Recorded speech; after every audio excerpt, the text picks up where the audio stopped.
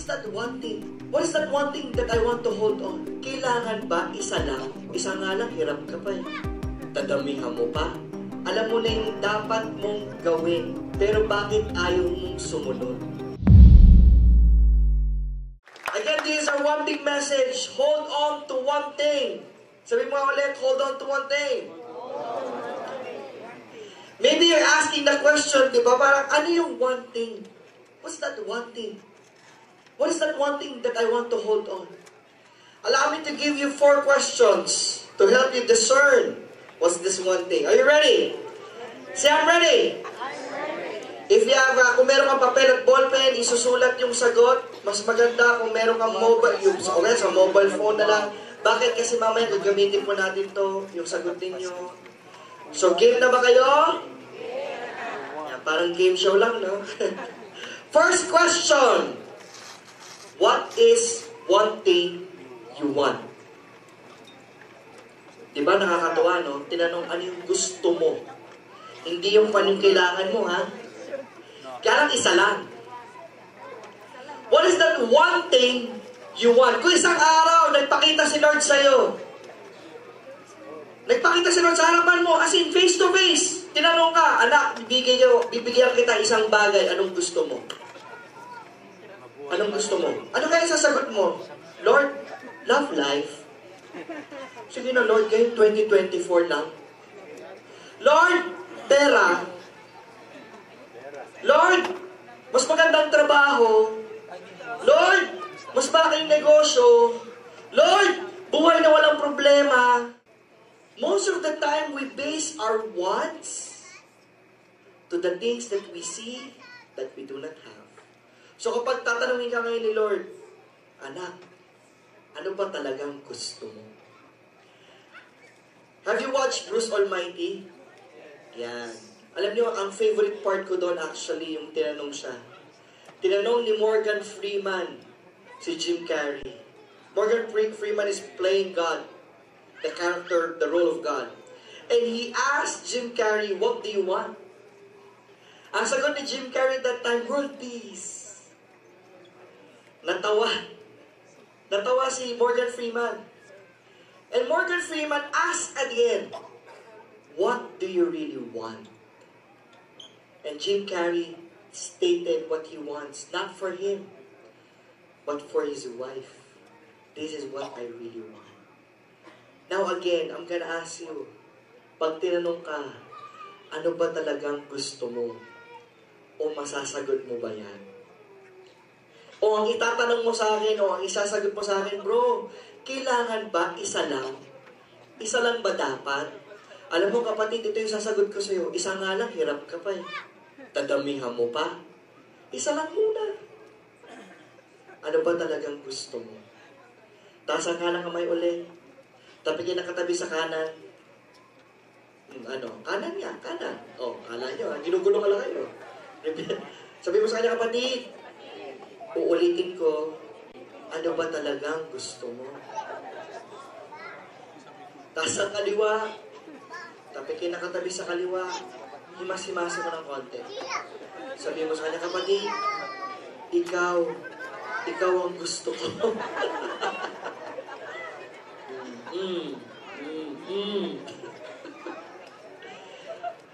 Alam niyo, nakakatuwang isipin, we can read in the Bible, King Solomon. Who's King Solomon? King Solomon is the son of David. He asked God for one thing. What is that? Let's read. It says here, from 1 Kings chapter 3, verse 9, a listening heart to judge your people and to distinguish between good and evil, for he is able to give judgment for this vast people of yours. A listening heart to who? Solomon asked for one thing, a listening heart, a heart that listened to who? Not just to anyone, but he wants to listen to God. He wants to listen to God, just like his father David, who desires and after God's heart. He wants to listen to God to be able to be better, to be able to be bolder, to be able to know and judge fairly. He wants to listen to God, to be able to align with God, to be with God, to be with His presence. Anong gusto ng Panginoon na gusto, parang mas magandang English na lang, ano?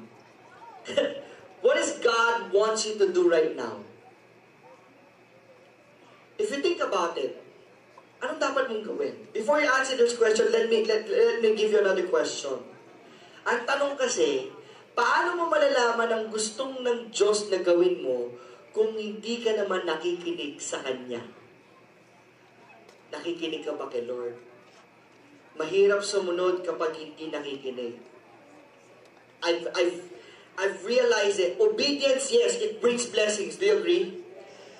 How will you obey if you don't listen? I realized this when I had children. I love my kids when they're obeying. I do. Yung pasensya ko, okay.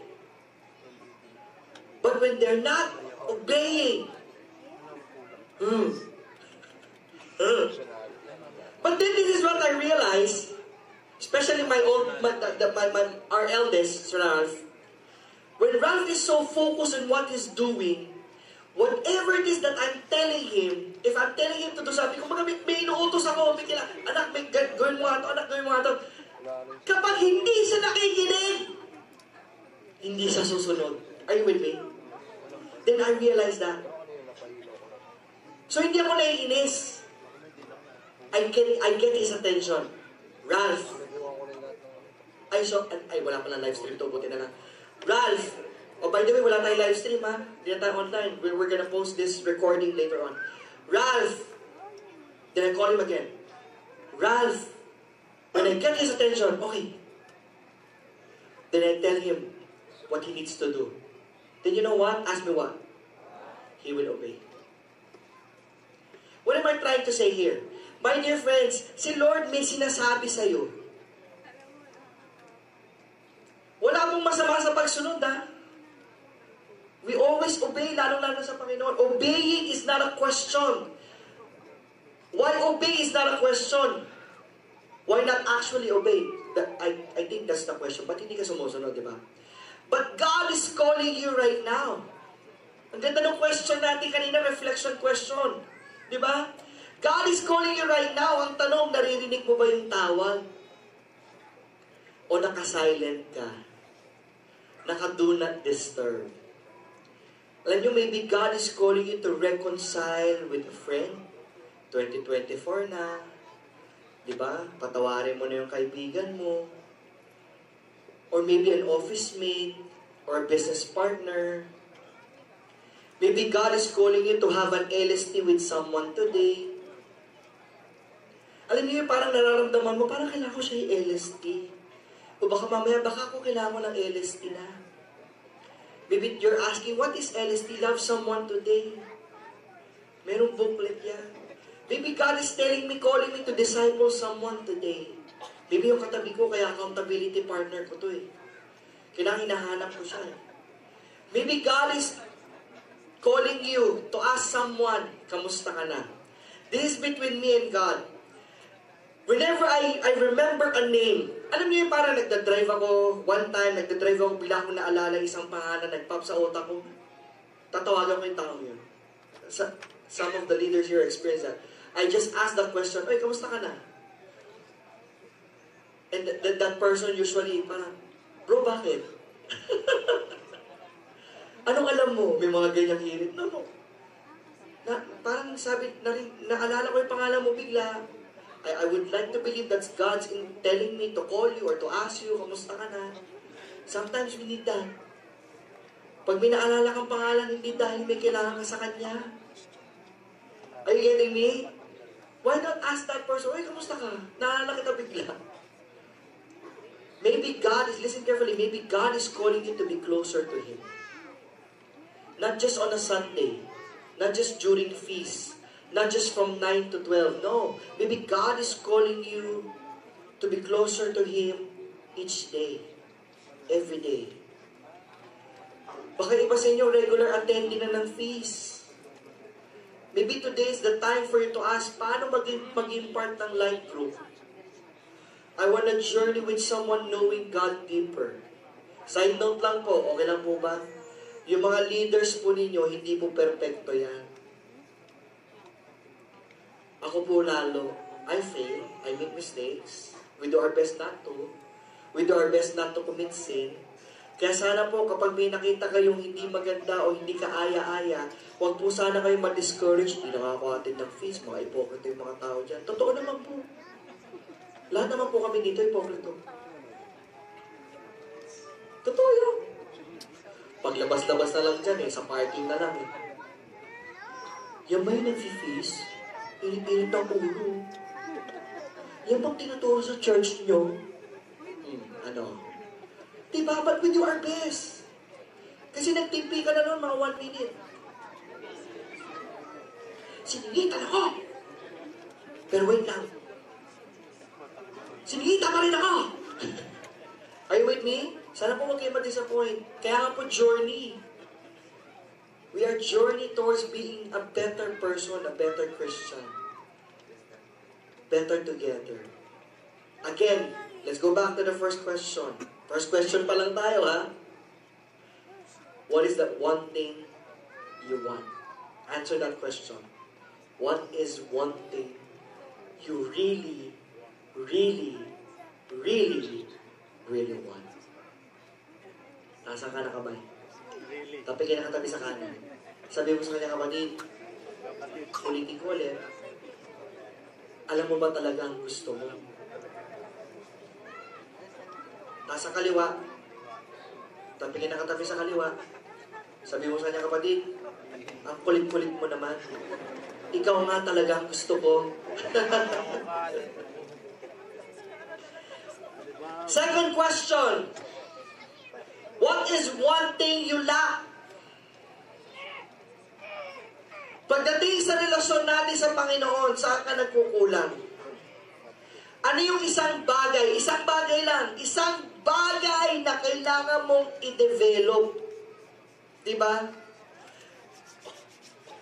Ano yung isang bagay na kailangan mong i-develop? Yung pag-ibig niya sa crush mo, gusto mong ma-develop Yung relasyon mo pa ba kay Lord? Ano yung isang bagay na kailangan mong i-develop para mas makilala si Lord? Para mas mapalapit ka sa Kanya? Para mas magtiwala ka sa Kanya? Para mas sumunod ka sa Kanya? I bet you've been, naririnig ka na siguro sa obedience, ano? Alam niyo, God is asking us not to understand. We will never understand the Lord. But God is asking us to trust and obey. Are you with me? I remember the story. Rich young man in the Bible. It says here, and as he was setting out on his journey, a man ran up and knelt before him and asked him, "Good teacher, what must I do to inherit eternal life?" And Jesus said to him, "You know the commandments. Do not kill, do not commit adultery, do not steal, do not bear false witness, do not defraud, honor your father and your mother." And he said to him, the rich young man said to him, "Teacher, all this I have observed from my youth." Ginawa ko to simula pagkabata, Lord. Wala na ba iba dyan? Saan ako nagkulang? Saan ako nagkulang? And Jesus, looking upon him, loved him, and said to him, "You lack one thing. Go sell what you have, and give it to the poor, and you will have treasure in heaven. Come, follow me." Come, follow me. And at that saying, his countenance fell, and he went away, sorrowful, for he had great possessions. Imagine this with me. Are you listening? Say, I'm listening. This young man is no ordinary young man. Why? Ask me why. He's young. He's rich. He's a faithful Jew. Is that a big deal? Yes. Let me explain briefly. Listen carefully. By saying faithful, he follows the law. All 600 plus of them. A Jew has 600 plus laws that they need to follow. And he follows them faithfully. Kung naghahanap ka ng tawan, siya yun. Siya yun, siya na. Kaya lang nung tinanong niya si Lord, Lord, saan ako nagkulang? Sinagot siya ni Lord, sell everything, give it to the poor. You will have treasure in heaven. Come, follow me. He lacks one thing. What is that? Ask me what? Jesus. Do you have Jesus in your life? So, anong nangyari nung sinagot siya ni Lord? Nalungkot siya.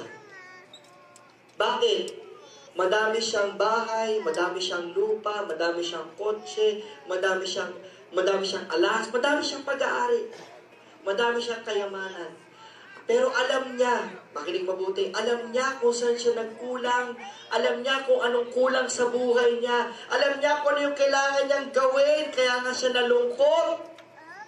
Bakit nahihirapan siyang sumunod? It is not written in the Bible kung sinunod niya po si Lord o hindi. But one thing I'm sure of, this is one thing I'm sure of, we are in some way, somehow in the same situation. Paano? Tanong sa akin kung paano. Alam mo yung dapat mong gawin. Alam mo na yung dapat mong, kung ano yung tamang gawin. Pero bakit ayaw mong sumunod? Bakit hindi ka pa sumusunod? Or let's put it in locally. Let's put it simply. Nakita kalagay na nga, walang, bawal tumawid, may namatay na dito. Tatawid ka pa din. Ito nga yung nagtataka ko. Dito na lang sa kahabaan ng Quirino, sa gitna ng SM tsaka ng Fairview Terraces, merong footbridge. May nakikita kang tumatawid.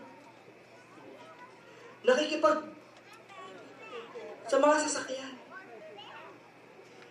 Diyan na lang sa malaria. Meron pa mga taga-malaria dito. Di ba? Diyan na lang sa mayroong, Guadanoville. Sorry? Guadanoville. Ha? Okay, yun.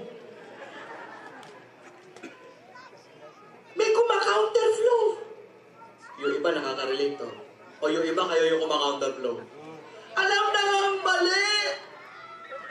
Ginagawa pa rin. Anong sasabihin? Hindi naman ako nakakabala ang loob-loob ng kalsada. Counterflow is counterflow. Kapag 10 oras ng gabi, ulitin ko lang ulit. Narinig nyo na to eh. Ulitin ko lang. Sabi nung stoplight red. Ang gagawin mo? Ano? Go! Alam na ang mali! Gagawin pa rin. Diba? Ayaw na mag-move nung akin. Paki-move nga. Ayan. Alam natin na dapat maging mapagmahal, pero bakit hindi ka pa nagpapatawad? Alam na natin na dapat sumunod, pero bakit naghahanap ka ng dahilan para hindi sumunod? What is that one thing that prevents you from following Jesus 100%? What is it that prevents you from following or having deep relationship with God? Ano yung one thing na yun? Hindi ko napapansin yung oras. Nasa ano na pa? Third question yung oras. Mababa kasi ang ating timer. Third question. What is that one thing that you need to let go? Anong dapat i-let go?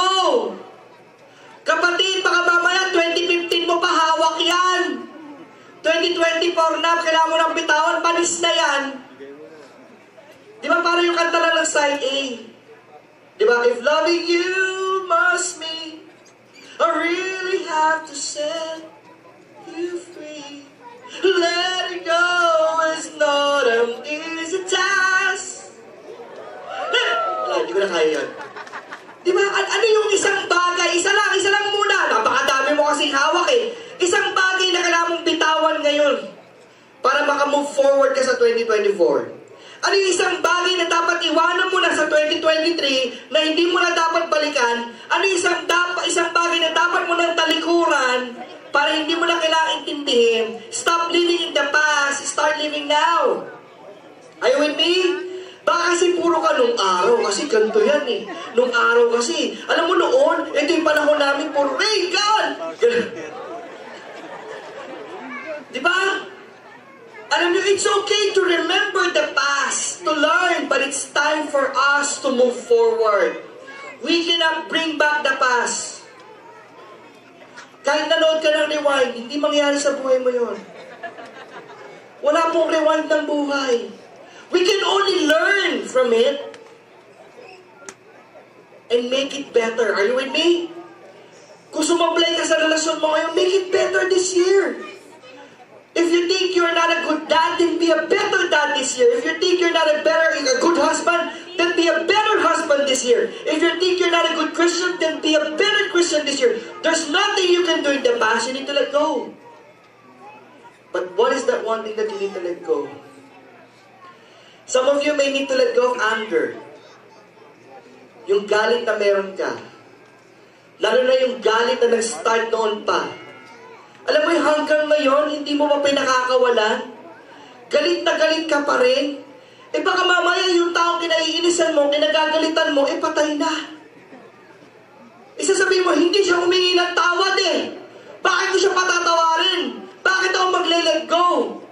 Okay, papayag ka ba isang araw bumaba siya mula sa langit? Nagpakita sa'yo mo bilang multo, will you forgive me? Okay ka ba? Patatawarin mo na? Ready ka na doon? Are you with me? There are things that you need to let go. Start letting go today. Not tomorrow, not later, but today. But let's start with one thing. What is that one thing that you need to let go? Maybe it's pride. Maybe it's hatred. Maybe it's doubt. What is that one thing that you need to let go? Let go. Let go. Amen? Amen. Fourth question. May dalawa na pong nasa harap ko. What one promise of God do you need to claim? God will fulfill His promises to you. Amen? No matter what. God never fails, never gives up, He never runs out on any of us. Do you believe in that? Amen? No matter what happens, God will fulfill His promise to all of us. Amen? Hindi pa siya sumablay, kahit kailan. But for now, what is one promise you want to hold on for 2024? If you're anxious, if you're worried about the future, Jeremiah 29 verse 11, for I know the plans that I have for you. Diba? Plans to prosper you and give you hope. Plans to give you a future.